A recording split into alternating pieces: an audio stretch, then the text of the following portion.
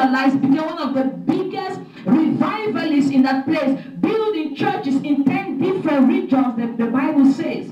But the master knew that that man was there being tied up, no one taking care of him, no one doing anything for him, and the only way he could fulfill his purpose was to be untied. But before he got there, you see the opposition.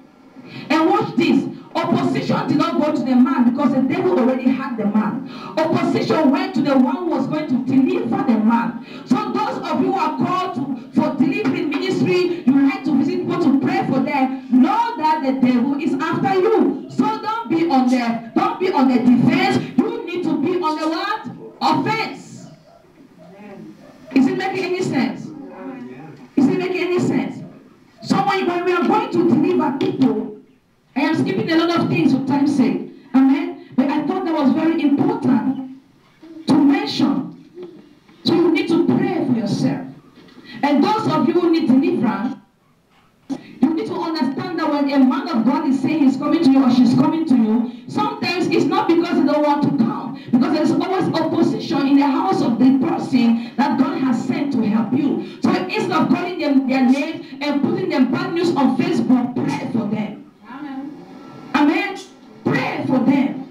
Because there's an opposition. So why would the devil fight the people? Because of destiny.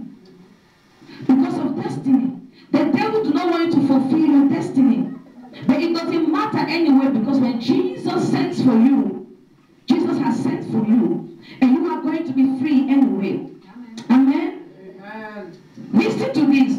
Finding your true giving God purpose in life is the key to success and fulfillment. Finding your true giving God purpose in life is the key of success and fulfillment. If you don't find your purpose, which is the reason for which you were born, you will never be fulfilled. You will never be happy in this life. You will always be empty and incomplete. No matter how many money you have, how many people you sleep with, where you go to, where you live, what you drink, what you wear, it doesn't make no difference. And you may say, oh, that cannot be true. If I have me a lot of money, I'm going to relax. Let's take a walk to Hollywood. Look at the Hollywood stars. They have everything we can ever dream of. The women, they have the best makeup, best hair, best makeup dresses, and everything. But why do they commit suicide? Why are they on drugs? Why are they on prescription medications? Why are they married in, married out? Why are they jumping out of windows, dying lonely, very sad, always alone? When you watch them, they always find them in a hotel somewhere, alone. You would think they will have friends. Why? Because the life they are living is a counterfeit life. A life that they and the devil chose for themselves. It is not from the agenda of God. It is not their purpose for living. It looks good, it looks wonderful, it produces money, but it is not your purpose. Until you find your true purpose in life, you will never be fulfilled. Amen? And I need to campaign a little bit. As a parent, I am guilty. Most of the time, parents, what they do, because they wanted to be footballers, and they do not become footballers, they start to pick their children, take them to football field. You must become the next Mila Roger or the next Maradona. Is it the will of God? Is it guarantee for success? What is success? Success is finding your purpose and fulfilling it. Amen?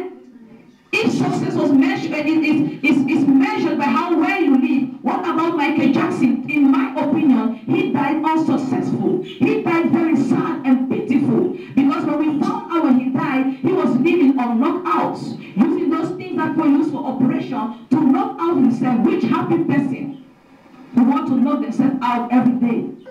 He wasn't successful. He lived a life of fame, but it wasn't success. He was living a life that the devil chose for him. And you see, the end is destruction. And that's what the devil wants you to do. It is not the will for God for you to force your child to do what you want. As a child of God, a woman of God, a man of God, the will of God is for you to acknowledge the Lord your God in all your ways. Do not lean onto your own understanding. Even when it our children, we need to seek the Lord. And our place in our children's life is to guide them along the path that God has chosen for them. Then they can find true success. Because you wanted to become the world singer and you cannot sing, now you want your daughter to take singing lessons. She will do it and be nice and great, but she'll be frustrated. So let's set the captive free. I am guilty as well. Amen?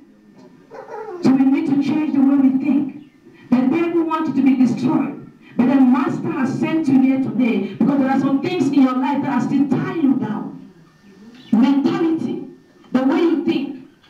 Some of you are living in isolation because you are tied up, tied down. You cannot trust nobody. You cannot open your heart because of what people did to you. So the things that people did to you, those wounds, they have become bondage in your life. And you need to be set free. Because you cannot become who you want to become by being in isolation. God needs to have people in your life. God wants to connect you with people that you can trust, and together you can do something good. Amen. God wants to give you relationship, but you need to break out of your cocoon. You need to break out of your calabash. You need to break out from that thing that is holding you down, because God has divine connections for you that will take you to another level. Amen. God wants to set you free. Don't allow the things of your past that people do to you to control your life today. That's what the Bible, when we're reading the Bible, says, take the chains off your neck. We read in Isaiah 52. He said, take the chains off your neck. You need to break out of it. Amen? Because God has a plan and your purpose for your life. And it's your time to arise and shine. God wants to arise from your ashes. God wants to shake that thing, my God. God wants to arise and shine and become. God wants to put you in a place of honor.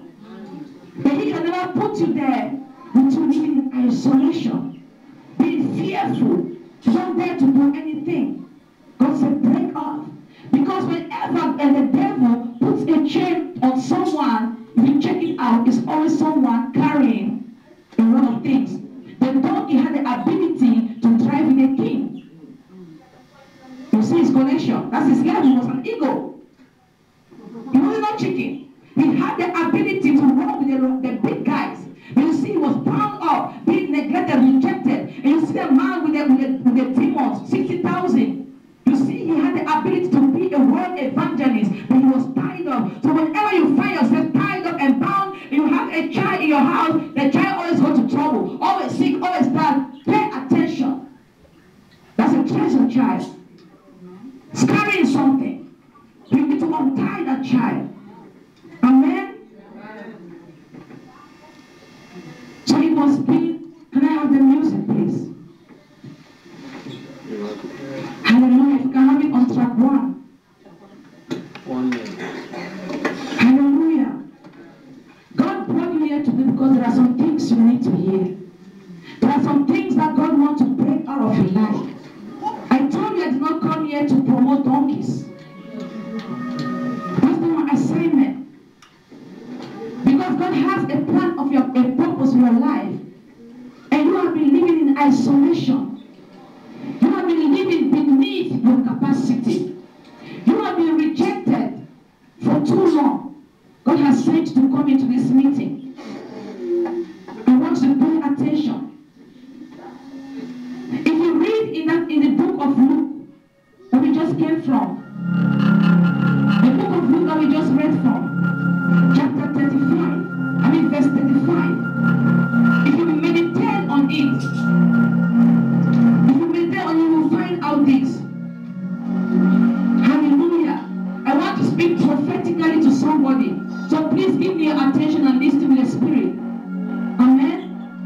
If you look at Luke 19:35, you will find out that the donkey finally found its purpose. It was being ridden by our Lord Jesus Christ. It's like God paid the donkey for all the years that he was bound up without any purpose. God rewarded him for all the shame and pain that he's been through. Remember, the Bible says, I will restore to you, I'm speaking prophetically now, I will restore unto you all the years that were eaten up by the cankerworm, the palmerworm, the locust, and the caterpillar. God said, I will restore to you